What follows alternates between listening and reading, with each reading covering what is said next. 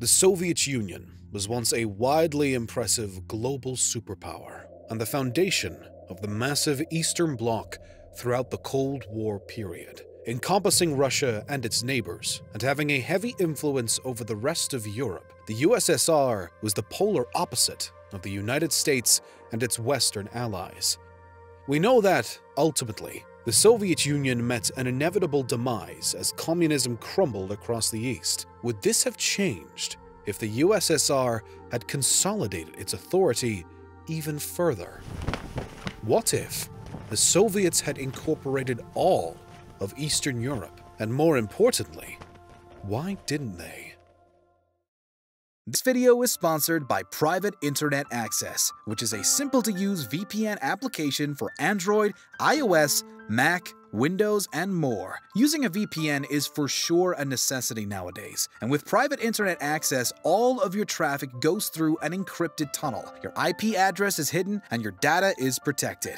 And besides that, they have world-class next-gen server infrastructure in over 75 countries, meaning you get a secure, reliable VPN connection anytime, anywhere, and it's a very transparent VPN provider. It is 100% open source, and anyone can see the code and examine how safe the app is. You can even use one subscription to protect up to 10 devices at the same time. There's a 30-day money-back guarantee, so click my link below to try it out risk-free so you get complete digital privacy for less than $3 a month and 2 extra months for free.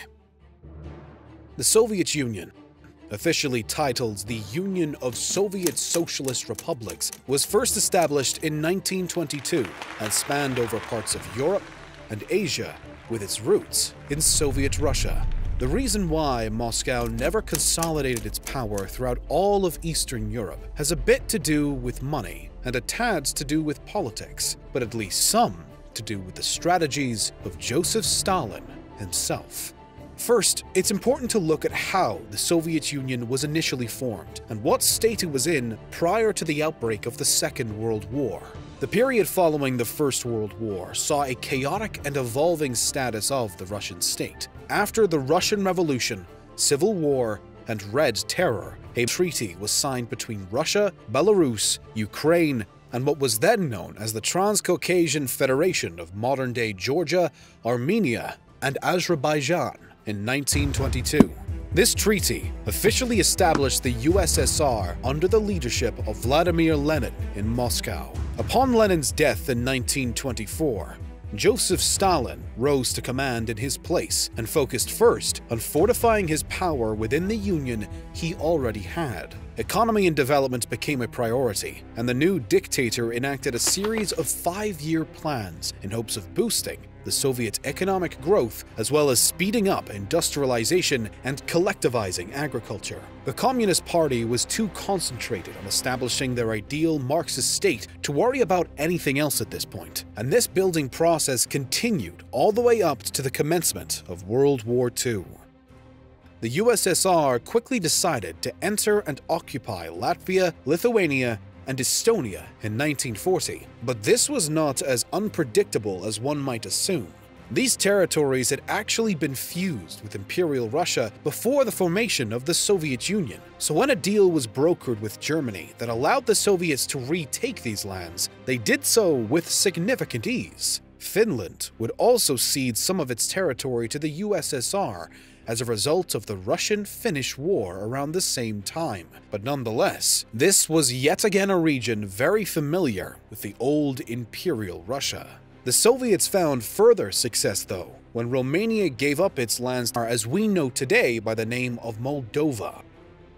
During the war, for obvious reasons, the Soviet Union was rigorously preoccupied with the events of the conflict, but they still managed to take this opportunity to further expand.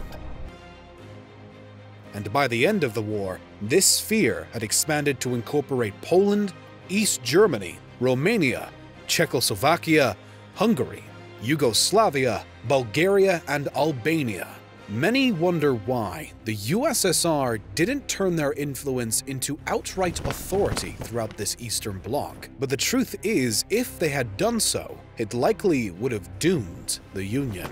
One factor had to do with the contemporary relationship between the East and West. Though they had been allies during the war, the United States and the United Kingdom were not excessively fond of the Soviet Union. Tensions had only grown since the end of the war, and Joseph Stalin was not oblivious to this. As an intelligent strategist, he knew that if he were to fully incorporate the rest of the USSR's influential sphere, he would simultaneously erode the already weakened relationship he held with the West, which would put the Soviet Union as a whole in danger. Although they had technically won the war, the USSR had been devastated by the conflict.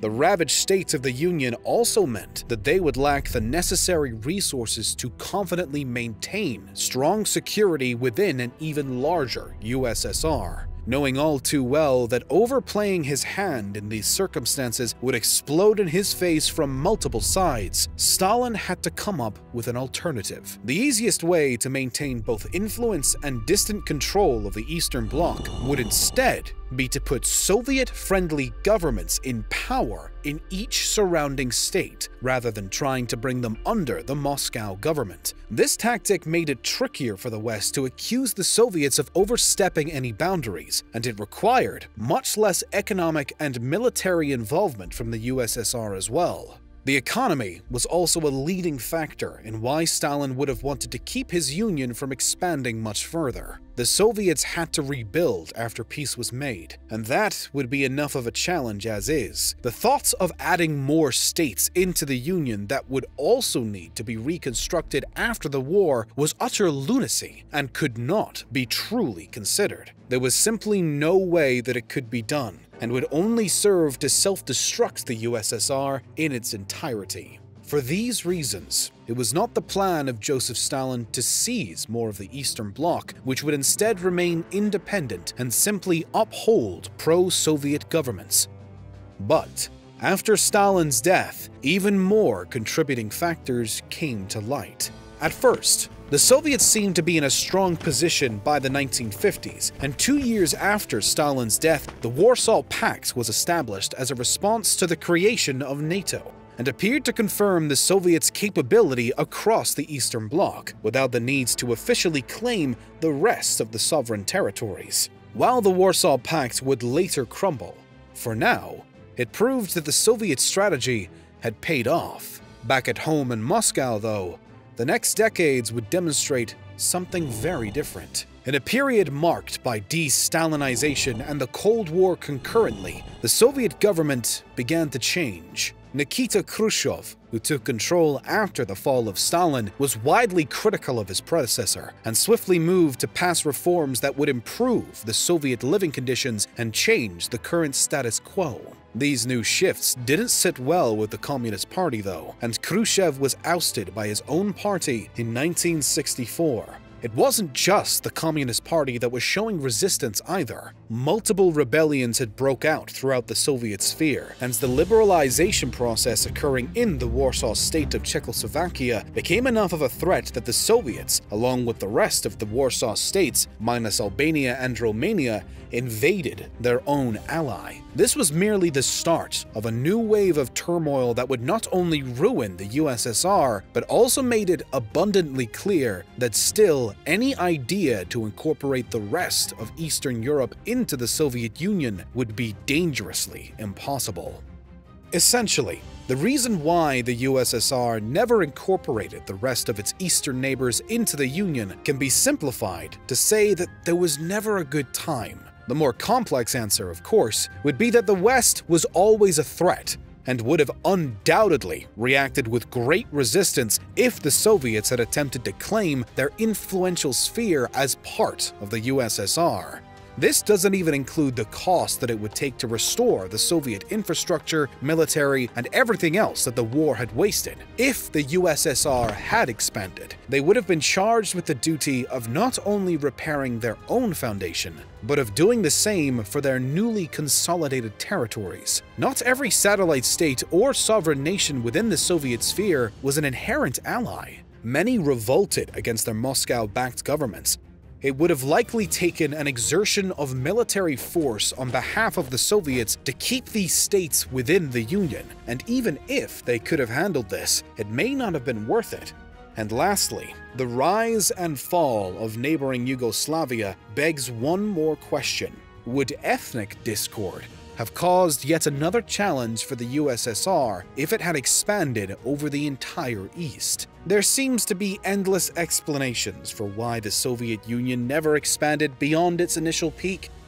So the real question may not be why didn't the USSR incorporate the rest of Eastern Europe, but instead, why would they have even tried?